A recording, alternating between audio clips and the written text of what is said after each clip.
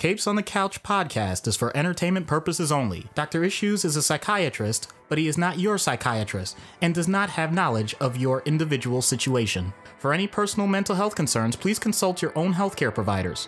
For medical emergencies, please call 911 or the designated number in your area immediately.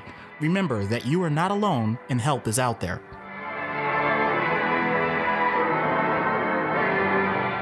Hello and welcome to Capes on the Couch, where comics get counseling. I'm Anthony Sitko. And I'm Dr. Issues. This is issue number 53. We are covering the savage, the sensational, the incredible She-Hulk. Thanks to our patron Ruby for this fantastic suggestion. And I am absolutely loving this character. And it's a character that I've been wanting to talk about for a very long time as an attorney.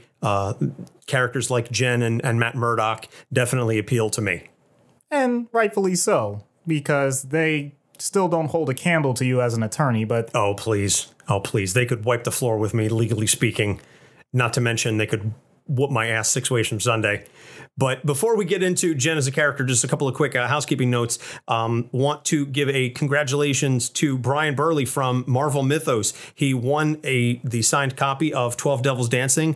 Thanks to Erica Schultz, who we did last week. We had the fantastic guest interview. Thank you again, Erica, for that amazing interview. So that copy will be going out to Brian. And the video is on Instagram of the live drawing, so you can see it was completely at random. But I'm going to segue into what I'm going to say next. May sound like it was favoritism, but I swear to God, it was completely random. I will be doing a guest spot on the Marvel Mythos podcast in an upcoming episode to discuss the Spider-Man Web of Death storyline. I swear on the graves of my grandparents that it was completely unrelated, and this was not, oh, hey, thanks for getting me on the show. Here's the signed book. I swear it was legit. I went to a randomizer website and it took care of everything. So it's not my fault. I do just want to make that perfectly clear. And I'd like to think you're swearing on your grandparents' graves because you liked them. Yes. Okay. Yes, I love them and miss them terribly. Another thing we are going to be doing, well, or just Doc, more likely just Doc, is going to be doing a guest spot on Project Guardians upcoming. So we'll be speaking with Dr. Goku about comic book characters. I don't know who it is that you're going to talk about yet, but you guys can sort that out, and that will be on an upcoming episode. Quick shout outs to Collateral Gaming for being an awesome Twitter friend, so you can check them out. They are fantastic. That is, if you are into gaming and podcasts, which if you're listening to this podcast, which is about psychiatry and comic books, I feel like you're enough of a nerd that you're probably also a video game player, and I say that with love. I really don't say that in a detrimental fashion. That's not an insult. I am a gamer. Doc is a gamer. We love video games. So if you love video games, and again, since you're listening to this podcast, there's a really good chance you're also into video games.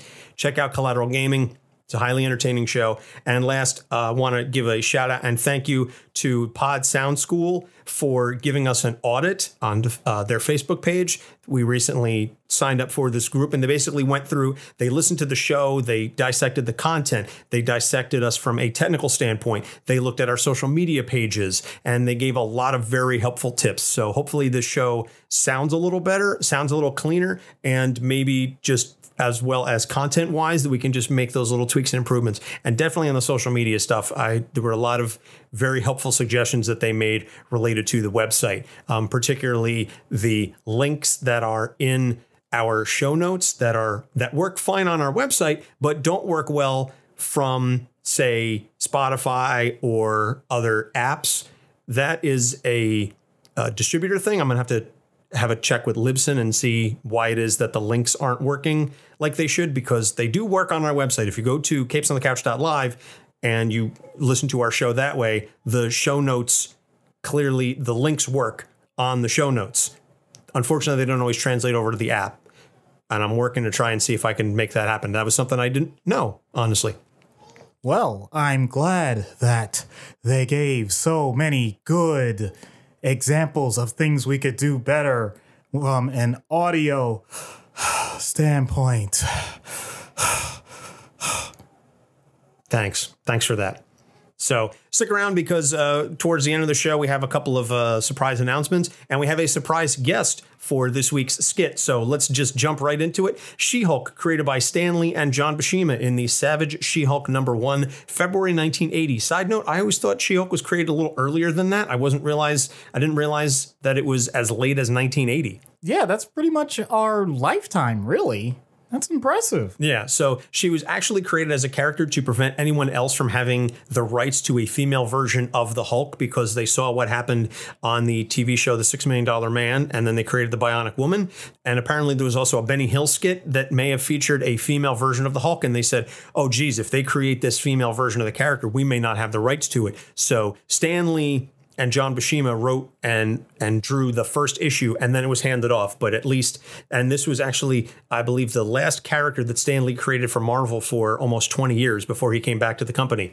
But in any case, Jen Walters is a lawyer and cousin of Bruce Banner. She was shot by goons of a crime boss that she was making a case against, and Bruce, who happened to be visiting her when he was shot, he gave her a blood transfusion to save her life. And his blood naturally contains all the gamma radiated molecules, because science, that's how it works in comics. And so she ends up in the hospital recovering. The mobsters come to the hospital to finish her off. She rages out and becomes a She-Hulk, and that name was sort of given to her by the mobsters. They're like, oh, she's some sort of a She-Hulk. And she said, yeah, I guess I am a She-Hulk. Rawr. Yeah, more than likely this would have produced some sort of transfusion reaction, and she more than likely would have died fairly quickly. Way to just ruin the parade. Way to just piss right in the cereal. Oh, well. But in any case, Jen Walters is very shy and timid, but she comes to embrace the She-Hulk form, and she prefers the confidence that it gives her over her normal look. And she joins a lot of the superhero team. She becomes a hero in her own right. She at one point joins the Fantastic Four to replace a temporarily depowered Thing. And during this time, she gets exposed to radiation that means she could never return to her human form. This was later revealed to not be the case, and it was more psychosomatic, that she could not become Jen Walters again. Then later on, thanks to a hex from the Scarlet Witch, Jen goes mad and ends up destroying an Idaho town in a fight with Bruce, who gets blamed for all of the damage. Then she joins a prestigious law firm, Goodman, Lieber, Kurtzberg, and Holloway. Goodman, Lieber, and Kurtzberg are the names of the founders, the real icons of Marvel Comics. Martin Goodman was the first publisher. Lieber is Stan Lee's real last name, Stanley Lieber, and Kurtzberg was Jack Kirby's real last name. So that was a nice little nod to the pioneers of Marvel Comics. But the law firm hires her as Jen Walters, not She-Hulk. So she reluctantly agrees to remain human while working for the firm, and she starts this sort of relationship with a coworker, Augustus Pugliese, aka Pug. She gets disbarred after a client that she defended for murder confessed that he was guilty and showed photos, which led to her hulking out and attacking him and revealing some privileged information. And as an attorney, I can tell you that's a big no-no. Right. You definitely do not reveal privileged information like that in public. Yeah, the medical equivalent would be a HIPAA violation. Yeah, absolutely. And she joins the Future Foundation for a time. So Jen / She-Hulk has been in she's been on a lot of teams. There have been a lot of very interesting runs. And I know one of the questions that Ruby had was not really so much related to Jen as a character, but more asking which runs should she read? Which runs should she really get interested in? I will say that there was a run in the mid-'80s, the John Byrne run, that established that Jen is like a slightly less manic Deadpool, in the sense that Jen can break the fourth wall. Jen is fully aware that she is in a comic book. And particularly in that 80s run, it's done with a lot of tongue-in-cheek references. And then the Dan Slott run is a favorite of mine. I thoroughly enjoyed that run. The artwork on that is really great. I forget the artist's name off the top of my head. I should have written it down, but I was doing a lot of reading of She-Hulk to research for this episode, and the name eludes me. But what I find interesting about it is just the way that he draws faces. Her face is very round, and she almost appears pudgy in the face. It's cute, but it's very rounded. Are you trying to describe the things that you find attractive in She-Hulk? No. First off, I just want to say She-Hulk is hot. I'm not even trying to dispute that. But the point is that what I found very interesting from an artistic standpoint was that She-Hulk is this massive Amazonian warrior, and yet she's drawn with these very soft features, facially speaking. So I just found it very interesting that from an artistic standpoint, that she wasn't given the, her body obviously is very muscular and curvy and so on and so forth, but her face was very soft. Contrast that with the Pulido run, the Javier Pulido art on the Charles Soule written run from, I think, 2014, 2015, which I love. It's 12 issues. It's fantastic. I have it signed by Charles Soule, all 12 issues. I have it signed by Kevin Wada, who did the covers for all 12 issues. Fantastic. I really love that series because Charles Soule is an attorney. And I love when he also writes Daredevil or wrote Daredevil for a time. And I love anything that he writes with characters that are attorneys because the law takes such a step forward in terms of how it's represented. Whereas during the Dan Slott run, it was, well, the law is just sort of this amorphous thing and there's some research in there. But when Charles Soule was writing She-Hulk, the law really came to the forefront. But what I was saying was Javier Pulido's style is much more angular. Okay. And he also made Jen look very attractive, but Jen almost looked, dare I say, a Greek or Italian. And what I mean by that is, and I can say this as an Italian married to a Greek, the Roman nose, so to speak, the very sharp, angular, prominent nose. Whereas in the Slott run, it was much more of a soft feature. The nose wasn't nearly as prominent. So it was just artistic license taken with the facial features of Jen Walters vary from time to time. So how long have you disliked your nose? That's you cut deep there because you from high school, you remember those days. It's not even that. I'm saying this as a mental health professional. If you're going to lay information like that in that fashion, I'm going to pick up on the underlying subtext. I'll leave it at that. Fair enough. But my point is that not that I dislike my nose. I've come to appreciate my nose, but it is a larger feature on my face. And when Javier Pulido was drawing Jen, it had much more prominence than it did in some of the other runs. And again, just the sharper features that he drew. And again, not unattractive, but I digress. We're not in here to talk about how attractive, how hot Jen is. Let's talk about her as a character. And so the first issue that I want to address, and this is something that goes back to the very beginning of the run back in the 80s run, that she's uncomfortable in her own skin as Jen Walters. She's much more comfortable as She-Hulk, and she prefers to walk around as She-Hulk because she considers Jen weak. That is something that I know we've talked, we've done a couple of characters that have the dual personalities and so on and so forth. But to contrast her with her cousin, say, and we did the entire episode with Popcorn Psychology on The Incredible Hulk, Bruce is more afraid of the Hulk, and the Hulk considers Banner as this puny weakling, and there's a dislike there. With Jen, it's not a dislike, it's a distaste or a discomfort being Jen. She can change back to Jen, but she prefers being green. So for She-Hulk, it is in fact easy being green, despite what Kermit the Frog would have you believe. But what does that mean in terms of she has these two very clear facets of her personality, and she strongly prefers one versus the other? To relate it to most people in life, there comes a time through multiple experiences where you know what your strengths are.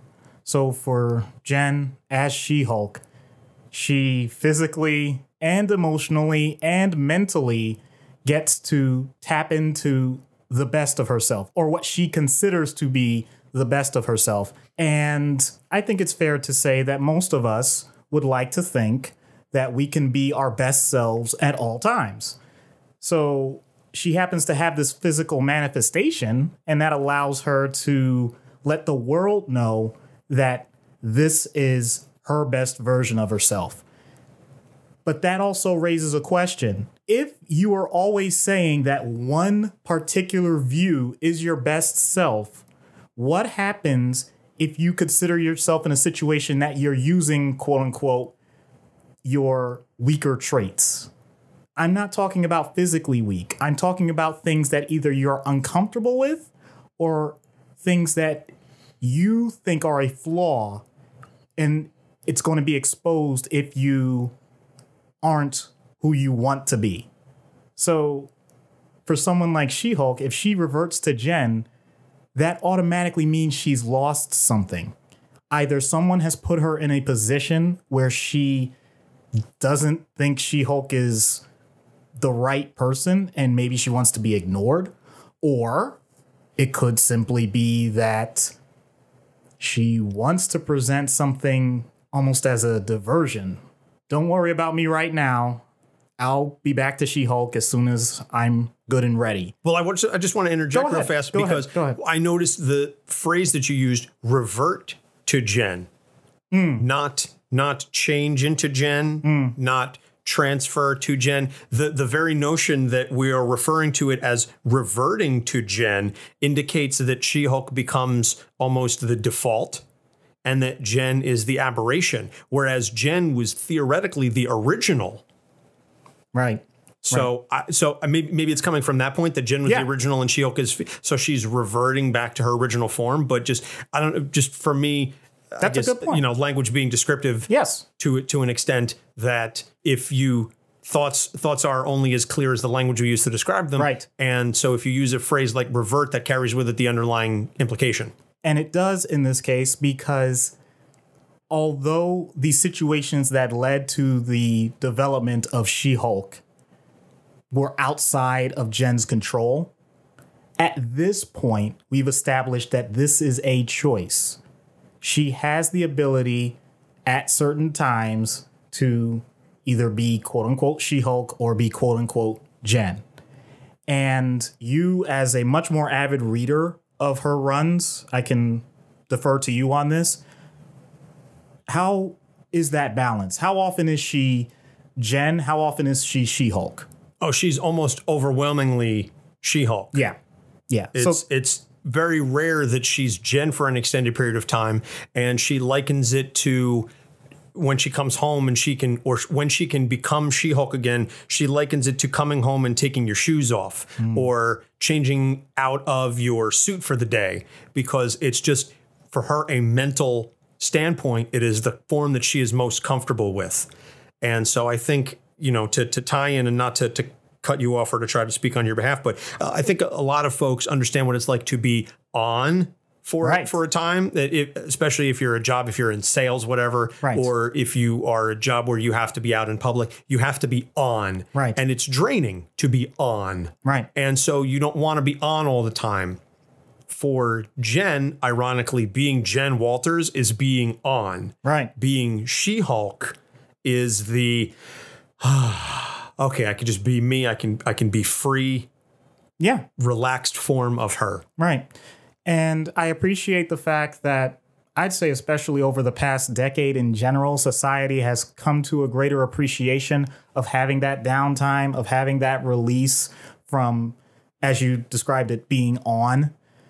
But at the same time, it should be duly noted that there is a reason why being on exists, why having that ability to adapt and adjust the efforts of your social interactions, your emotional responses, and your other acumen for certain situations, why those things shift over time.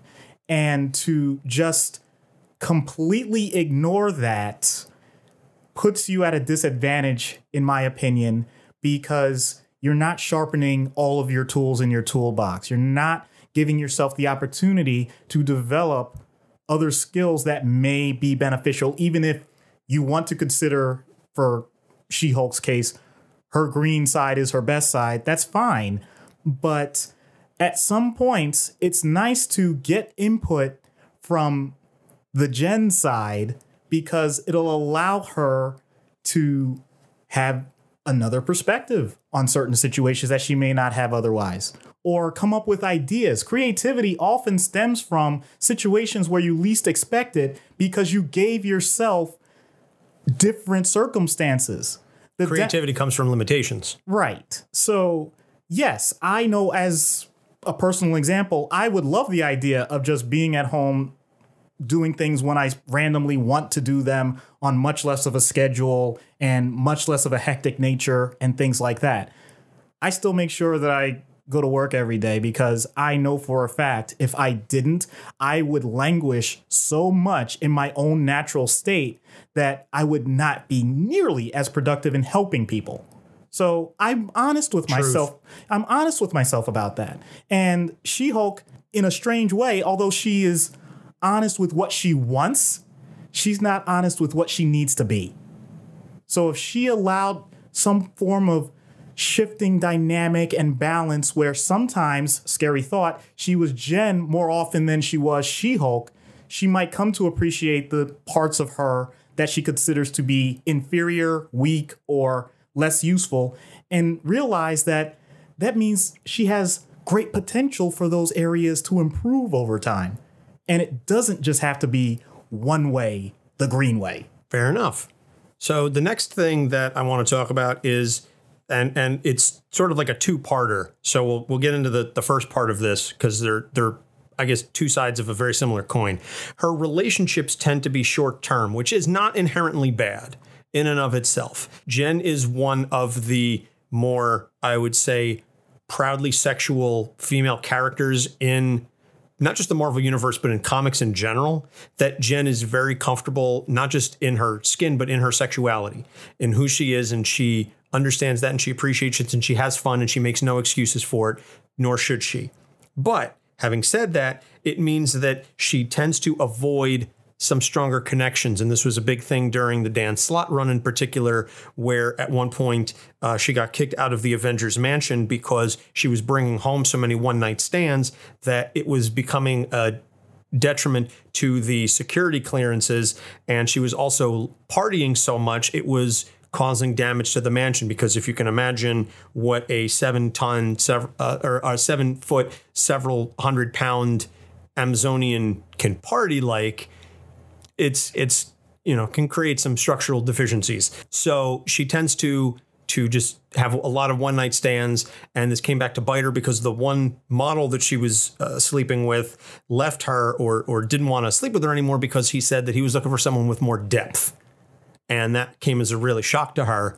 So this, as I said, now she has had experiences with long-term relationships. She was married to John Jameson, J. Jonah Jameson's son. She was engaged to White Wingfoot. She was in a long-term relationship with Star Fox, not the R-Wing flying Fox character. Oh, man, can't do a barrel roll.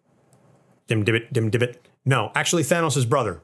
But in any case, it later turned out that he was using his pheromone powers to basically convince her to fall in love with him. It was a whole thing. The point is she can have the long-term relationships, but she really tends to just stay fleeting in the moment. And that can create some problems because you can't live life just on a shallow perspective. As a human being, we tend to thrive when we have at least one deep connection, and Jen has difficulty with that. Yeah, it's interesting that you mentioned that. I was listening to a completely unrelated podcast. It was actually more on finance. Anybody that knows me knows that's not surprising. But was it Stacking Benjamins? No, it wasn't. It was a completely different one. And I honestly don't remember which one it was because this was a few months ago. But the point was, sometimes the spice and flavor of life are some of the shallow contacts. What I mean by that is if you have a routine of always going, let's say, to your favorite corner store, or you go to your comic book shop and you happen to know people there, you may or may not know every detail about their life, but the familiarity of your routine and what you say every day and you exchange pleasantries, all of that, it makes the day more tolerable, enjoyable even. Unfortunately, though, that's not something that is sustainable. In other words, it works in the moment, but it doesn't seem to last longer than that. And so what you end up doing is you end up chasing a high similar to any other addiction. So with someone like She-Hulk, I'm not saying that she ends up going through withdrawals or fiending for things or anything of the sort. It's just simply that she ends up experiencing often that new surge of hormones and emotion related to new contacts more frequently than many other people do. And that is exhilarating, clearly. That's enjoyable, but it also can lead to burnout. So we may not think of a 7-foot, several 100-pound Amazonian woman as burning out, but the point remains that at some point, even if she doesn't notice it, everyone around her will, and everyone around her has at times. if she's not ready to understand why people would have concerns or deal with the consequences as to why people are starting to shut her out, because that's another possibility. If she's not ready for any of that, that can lead to emotional distress. So it's nice that she is able to enjoy the company of different people in many different circumstances, but that doesn't mean that when those other people may want something different than what she is looking for, she'll be able to, quote unquote, take that next step. Because it's nice to say that when the time comes, I'll be ready. But as most of us, I think, realize, there's no such thing. You don't get the perfect time, the perfect opportunity automatically. It may happen. I'm not saying it doesn't. It may happen. But more often, what I've observed in my career is that people have developed relationships because they were willing to look at the total package of what people are and accept all of it together, and through the relationship sort out what things were at any given moment. Sometimes that's uncomfortable. Sometimes that's challenging. Sometimes it's arduous and takes a long time. It's not something that happens as a snapshot. The best way I could describe it is she looks at her relationships as a painting, and you appreciate its composition, you appreciate its beauty. And for whatever reason, she doesn't want to look at the entire film. So you're going to miss a lot if you put everything in that lens. Yeah. And going back to your earlier point with regard to relationships, there's the honeymoon phase, the very early on stage. And that's all. It's fun. It's fresh. It's exciting. A lot of us have been there. A lot of us know what that's like when it's fun and you can't get enough of the other person and you're texting everybody. And then the relationship evolves and it changes. You know, I've been with my wife now for over 4 years. We've been married almost 3. And yeah, our relationship is very different now than it was in the beginning. And I have a friend of mine who's in that new, fun, exciting stage. And I listened to him talk about his girlfriend and just how he's over the moon and it's so much fun. And I'm so happy for him because I remember that feeling. And I said, it's great. And I kind of miss it to some extent because it is fun. It is exciting. And I'm not saying that I don't love my wife or that anything else, but my point is that it's a different kind of love. It's a deeper love. It's a stronger love that I have for my wife now than we did when we first started dating. We're married and we have a kid and a house and all these other things. So it's a different kind of relationship, but it doesn't mean that I love her any less. It does mean that I love her differently. But as long as you're okay with that and you're willing to accept it, that's the important thing. Yeah, I'm not going to try and use psychiatric terms with this, but I think our entire audience will relate to this. If you've ever been in that type of long-term relationship, I'm not necessarily saying marriage or automatically putting it in some institution, but if you've experienced that type of transition as you described it, when you read comics or when you read books or you watch movies or TV shows and there are certain characters and you're wondering, will they, won't they? Or they're in that honeymoon phase, as you described it, all those things. Sometimes I think that's the most visceral and wonderful part of media. I think it's something that everyone that's ever had that type of relationship can really latch on to.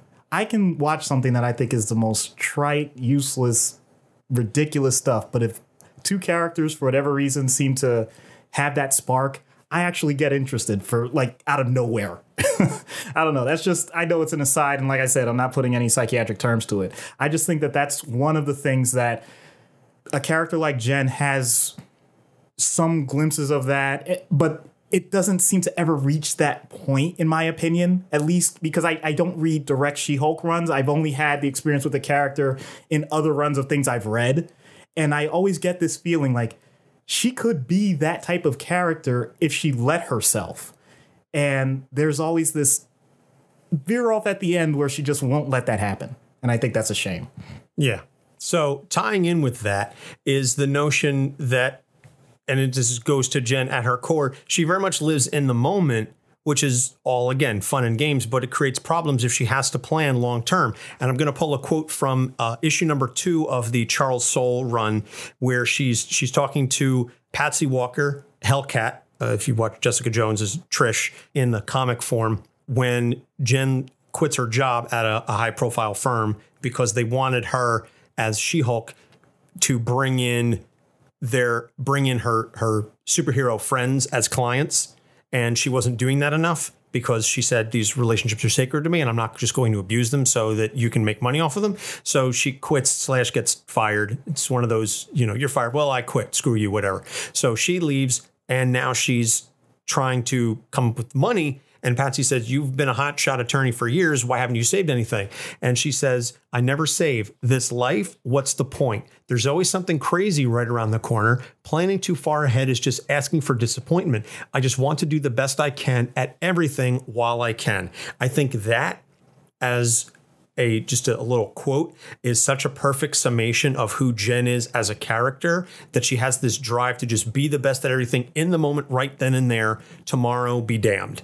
And again, it leads to a very fun and free-spirited character, but in situations like this, you can't live in the moment all of the time because you have to interact with people and you have to have relationships that evolve over time. And this goes back to the honeymoon phase that, yeah, if you're just looking for the short-term thing, you can live in the moment because you don't have to worry about it. And if things go sour, well, whatever. No, it's no sweat off my back.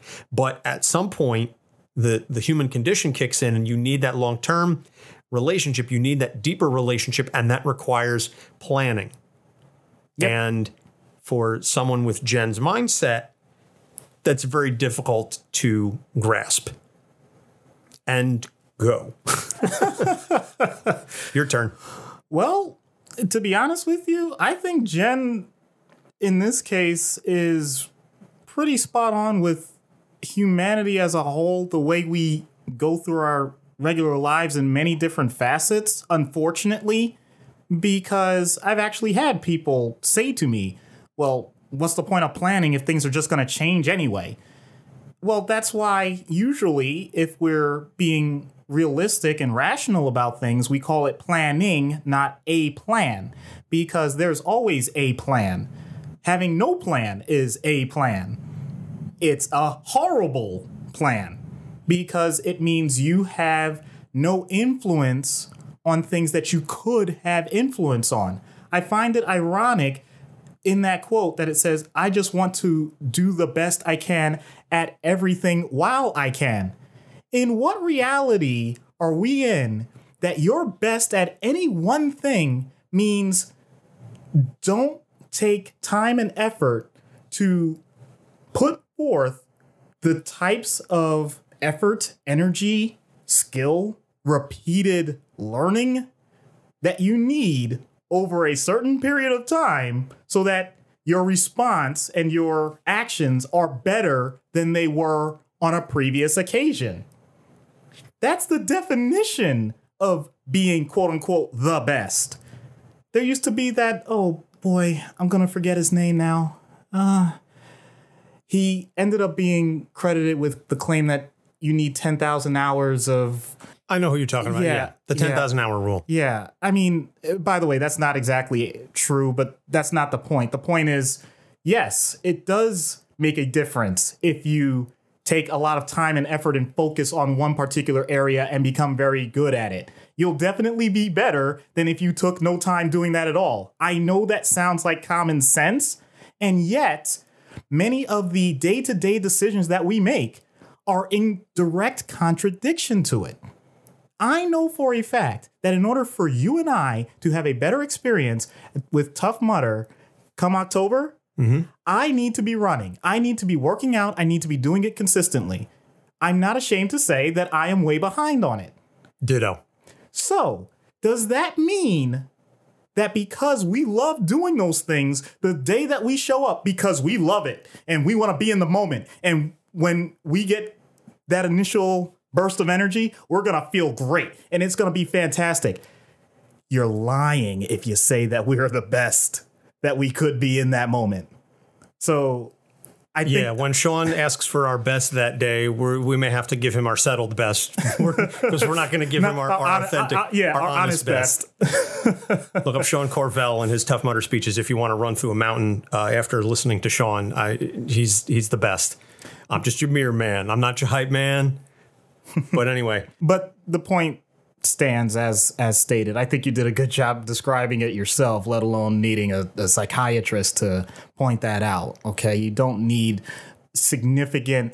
I know I'm stammering here, but I just want to point out, whenever we talk about plans or planning, it doesn't have to be complicated. I think sometimes people get this paralysis by analysis because they think if they don't have everything perfectly set up ahead of time, that means they can't take any steps forward. They let perfection be the enemy of the good. Exactly. So I don't think that's Jen's situation, but I think that also can apply to many people, and we want to help as many people as we can with this podcast. So the whole point is, if you have a general direction that you want to go, it's a good idea to do some basic research on what it is that you're interested in.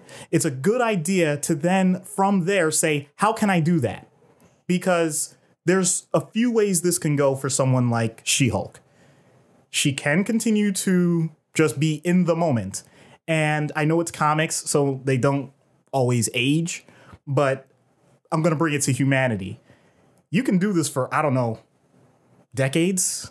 When you're young, it's okay. People even give you that excuse. You're young, you're inexperienced, you're going to gain your own experiences, and you're probably going to learn better from those than if you just listen to other people. I think a lot of that is bunk because I know fully well I had older sisters. I avoided a lot of disasters in life because I saw other people's mistakes. So you don't always have to make them.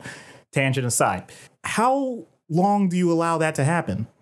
I know you and we're almost in our 40s. I don't think people give us that much leeway anymore. Nope. We have too many responsibilities. We do too many things that are important to society at large. We can't just say, oh, well, we'll see what happens. Come what may. No. If we make a mistake, we own it and we try and learn from it. But the point is, we actually have it down, similar to being audited for our podcast. We know what's wrong. We make corrections, and we try and do it a little better the next time. Jen's attitude could serve that way as well, but she's usually not presented that way. She's presented more as, okay, here we go again. I'm going to do I'm going to go as hard as I can the same time I did last time with probably the same approach. And because I have good intentions, it's going to work out. I don't know. Life just doesn't, at least in my experience and the experience of many of my patients and the experience of all the people around me and the world at large and tomes that have been around for centuries, doesn't really work out that way. Nope, not so much. So we're going to take a short break, and when we come back, we're going to get into treatment. So stick around. Hey, Andrew. Hey, Maddie. Do you like horror movies? I sure do. Well, did you know that most horror movies are inspired by real-life horror? Really? Like what? Well, take The Shining, for instance. That's based on Stephen King's real-life addictions, or The Purge, which could be our country any minute now. Oh, and The Strangers, which is based on a real-life murder. People should be talking about these things. Hey, guys. Oh, hey, Producer Michael. Hi. Well, I hate to break it to you, but somebody already is. It's you. That's right. We are Friday the 13th, the podcast where we talk about horror in real life and horror in media, all from an LGBTQ perspective. Because we gay, y'all. We are proud members of the Legion Podcast Network, and we can be found on iTunes, SoundCloud, Stitcher, or wherever your favorite podcasts are found. And follow us on Facebook, Twitter, and Instagram. Come along with us on this crazy journey, and as always, Get slayed.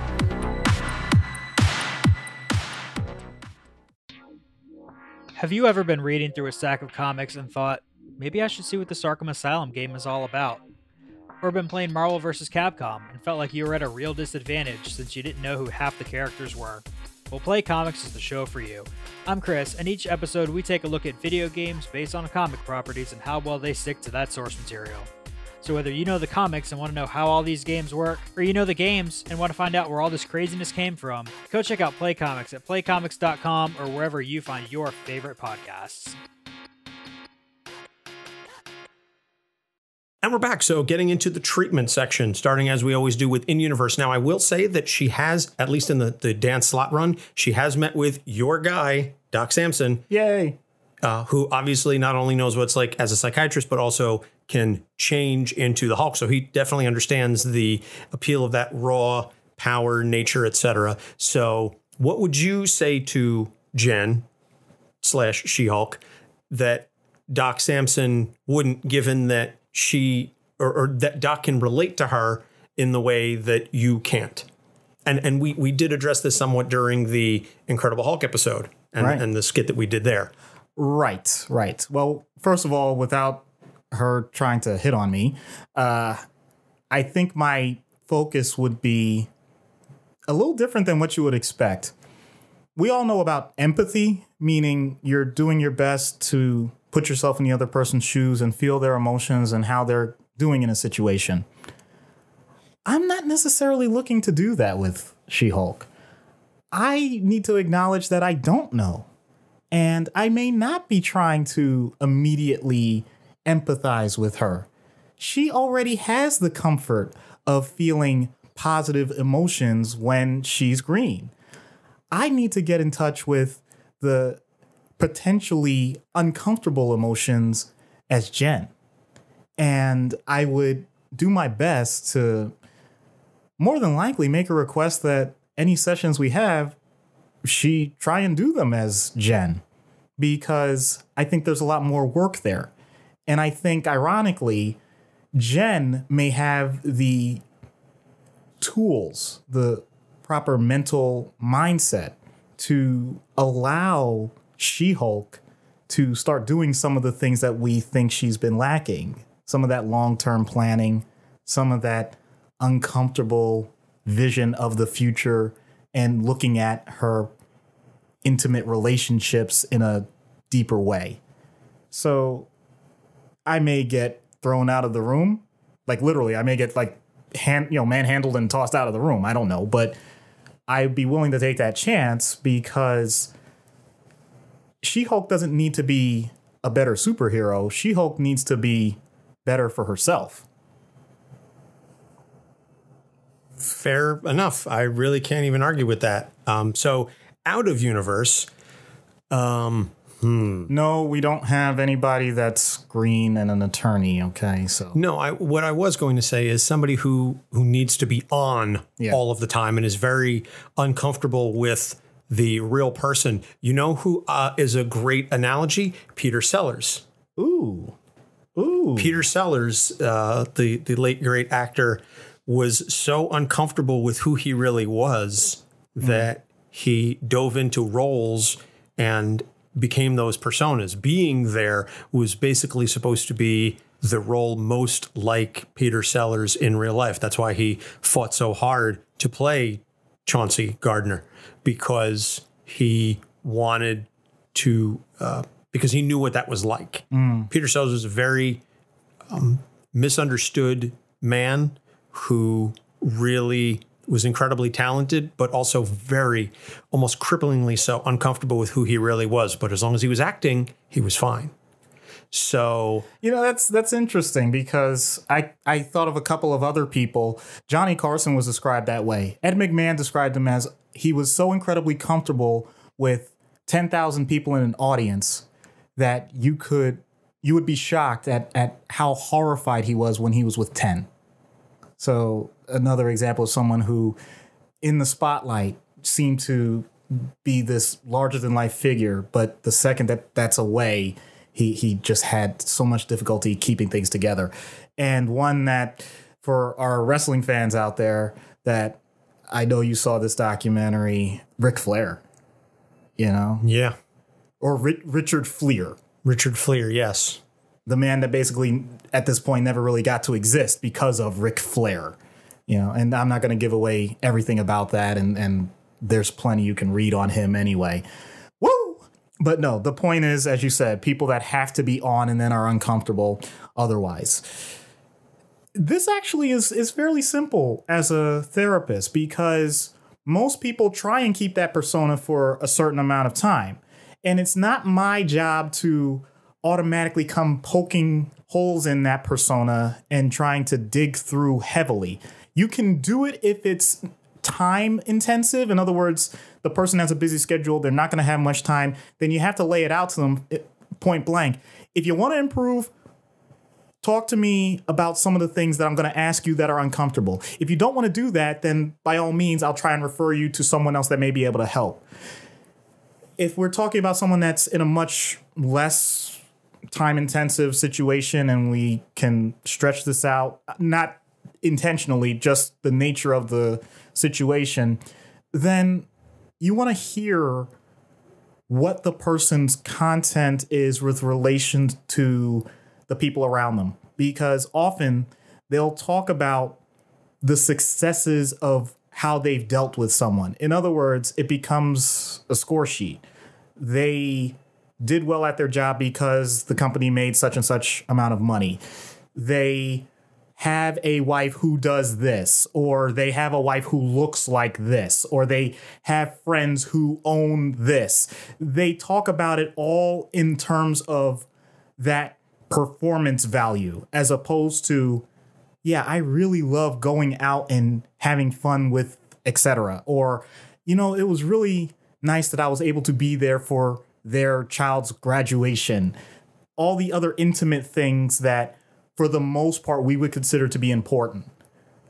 You have to do your best as a therapist to make that adjustment, make that switch over into what we consider to be the long-lasting things that will allow for a greater enjoyment in life, as opposed to the other things that people admire and continue to produce some level of attention, but emotionally don't seem to have as good a yield. And there's going to be some people, I think, that dispute this. I'm not saying that it's a bad thing. I think progress is great. I think people earning money and having fame and success, I think that's all wonderful. I'm not knocking any of it. I'm just saying that at least allow yourself to have the other positive experiences in life that will lead to greater fulfillment, as opposed to automatically being one way or the other. In other words, there's a fear sometimes with people that are always on and have had success being always on, that when they turn it off, for some reason, it's to the detriment of that other side. And that's definitely not the case. And it's a hard sell, a very hard sell. But if you can pierce that veil, if you can get through it, then often you end up being the model of what would be considered a close, successful, and healthy relationship. And once the person, the client, the patient, whatever you want to call them, once that person realizes it and they're able to verbalize it with you and they understand it, then you may be able to transition. Meaning, hey, if you're doing this well, maybe you can take some of these techniques and apply them directly to people that you know. It's a little scary to think that someone going through therapy becomes a therapist, but I can say firsthand that that is really how it works. So it's a wonderful experience if you ever go through it, I think. Obviously, bringing up things that you're uncomfortable with is near torturous at times, but it's worth it. All right. Well, I definitely understand the notion of going through therapy, you become a therapist, just because I think if you're going through those kinds of experiences, then you end up with a better understanding of what the techniques are, and then you see them, and then you can repeat them. If you're paying attention, mind you, if you're actually taking the time to better yourself and not just going through life. So I think there is something to that. So very excellent points. So now we're going to take all of this, and before we get into the skit, we have a special guest voice playing the role of She-Hulk, as I did not feel comfortable playing a female role. I get tired of it, and I don't think I sound very good. So how long have you been intimidated by your attraction to She-Hulk?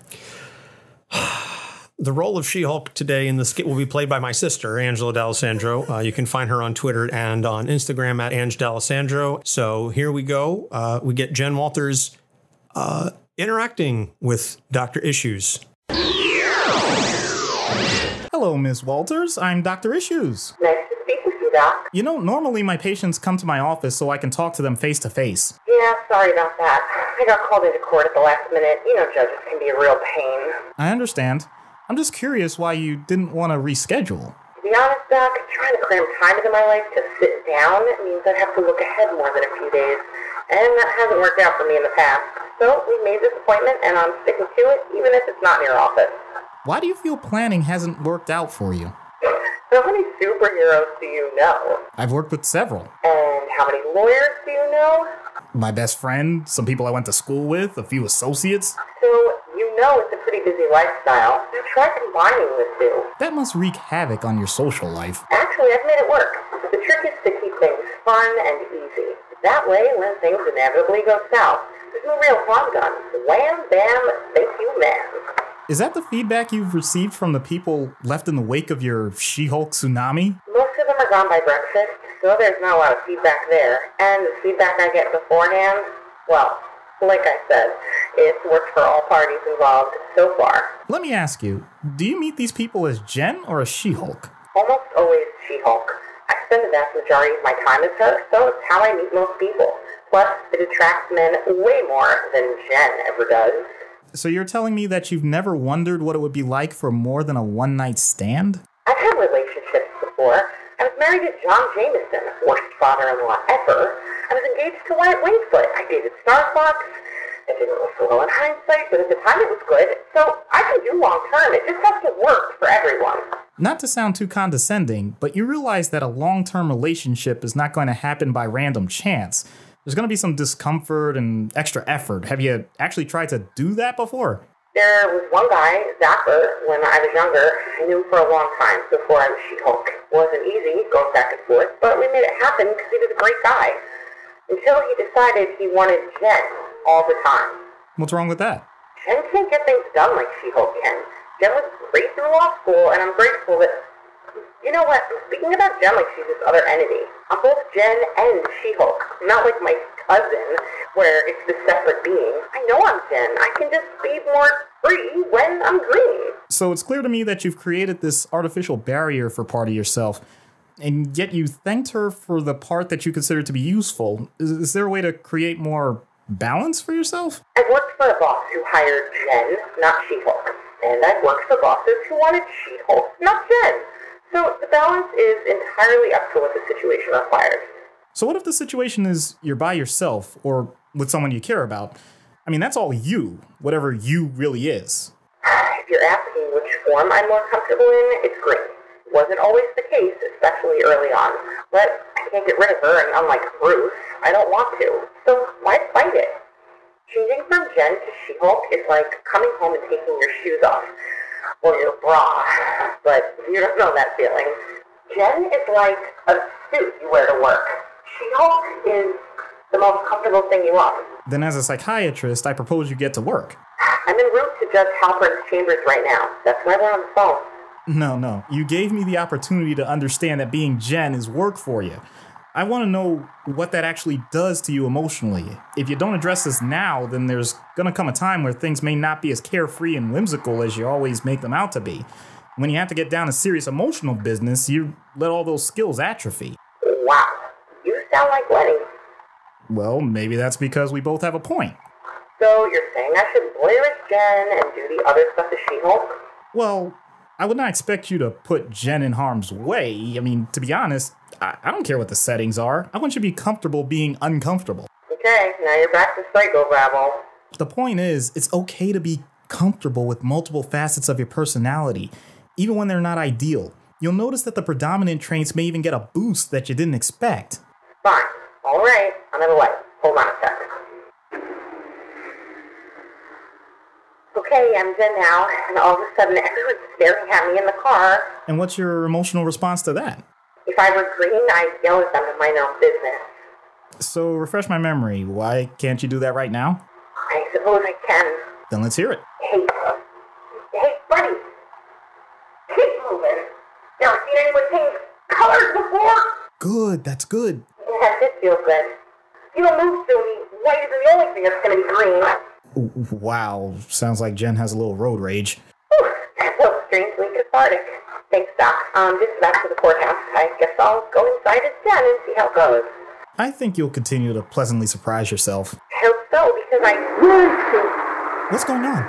Doc, Jen has to go right now. She can't fight Titania like this. Titania, today is not the day. I'm gonna pound you into the ground. Doc, gotta run. We'll talk soon. Well, that was a first. Hey, man, sometimes phone sessions can really be... Yeah, I really wish we didn't have to do it that way. Doggone it, why did she do that? She's a very busy woman and she hasn't got all day. It won't cost much, just your voice. Poor unfortunate... Sorry. Okay. Yeah, Little Mermaid took over. Yeah, we didn't have that many sidetracks like that. So I don't think we did. No real tangents. So that's going to wrap it up for this episode. Our next 2 episodes will be Jason Todd, as requested by Ruby. Or, I'm sorry, it was requested by Ariel. It's funny, just singing Little Mermaid, completely unrelated to Ariel, and Cletus Cassidy, to tie in, as Doc is going to be doing another guest column for Adventures in Poor Taste. So you can go to their website and check out his column at the end of the month. They're doing a whole symbiote week. So we're going to do a Cletus Cassidy episode to tie in with that. Yay. Should be a lot of fun. We're also, we are working on it. I don't have details yet, but we are going to be working on our first ever live recorded episode. We're going to be doing it in Rogue Comics in Cranford, New Jersey. So once we get an exact date and time, that'll be posted all over social media. And hopefully by the time we record our Jason Todd episode, we'll have a date and time for that. So you can come out and meet myself and Doc and ask some questions live. I don't know exactly who it is we'll be doing that day. It all sort of depends on who's coming up on the schedule. But we will keep you posted. And last but not least for me personally, Friday, September 13th, I will be hosting a charity dinner at George and Martha's in Morristown, New Jersey from 4 o'clock to close. Any food proceeds, there's a flyer that will be posted on the social media pages and on our website and so on. If you bring that flyer in, 15% of your food tab minus beer and sales tax will go towards Extra Life. And long-term listeners know that Extra Life is a cause that's very near and dear to me. And if you stick around after dinner, will be karaoke night. And what I'm going to say is now, this is the first time I'm saying this publicly, or at least publicly announcing this. If I raise $1,000 by the time the karaoke night rolls around, I will sing a Taylor Swift song at karaoke. Oh my gosh. That is, for those longtime listeners, you know how much I hate Taylor Swift. But if I raise $1,000 by the time the karaoke portion of that evening rolls around, I will sing a Taylor Swift song. So you can go to extra-life.org. You can search for my name, Anthony Sitko. Donate. All the money goes towards Children's Miracle Network affiliated hospitals. In New Jersey, it's Children's Specialized Hospital with 15 locations across North and Central New Jersey. It is the largest pediatric rehabilitation facility in the country, and they do a ton of good work. This year, we are trying to buy beds for the NICU unit. So we are trying to buy specialized cribs for the children that are in NICU at our facilities. And so that's where that money is going towards. So it's all towards good cause, and I'm willing to put aside my strong distaste for Miss Swift if it brings in the money, because it's not for me, it's for the kids. Anthony Sitko's views of Taylor Swift are purely his own and not a product of Capes on the Couch. Exactly. Last thing I want to say is we got another 5-star review this time. This one from Jovial Cynic. Quote, I grew up on comic books and I literally learned many important life lessons, from relationships to battling with alcoholism, and learned that superheroes were written to be human. It's neat to hear psychiatry applied to them. It's almost cathartic, as I'd like these heroes to get better. And oh, that's beautiful. That is beautiful. So thank you, Jovial Cynic. If you would like your review read out on a future episode, please, if you're listening basically on iTunes is really the platform that allows ratings and reviews. But so please leave us a 5-star rating and review, and we will read it in a future episode. You can find us on pretty much every platform that offers podcasts, Google Play, Stitcher, iTunes, TuneIn, YouTube, iHeartRadio, Stitcher, Spotify, and Podcoin, where you can actually make money listening to podcasts. And I think that's about going to wrap it up. Yeah, absolutely. Doc, anything you want to add? Sometimes it's best to get out of your skin a little bit. I love it. I love these little things that you come up with. So, Ruby, hope we answered a lot of your questions. And as I said, check out the Dan Slott and Charles Soule runs of She-Hulk. They are fantastic. For Doc Issues, I'm Anthony Sitko. Thank you so much for listening. We will see you next time. Capes on the Couch podcast is for entertainment purposes only. Dr. Issues is a psychiatrist, but but he is not your psychiatrist and does not have knowledge of your individual situation. For any personal mental health concerns, please consult your own healthcare providers. For medical emergencies, please call 911 or the designated number in your area immediately. Remember that you are not alone and help is out there.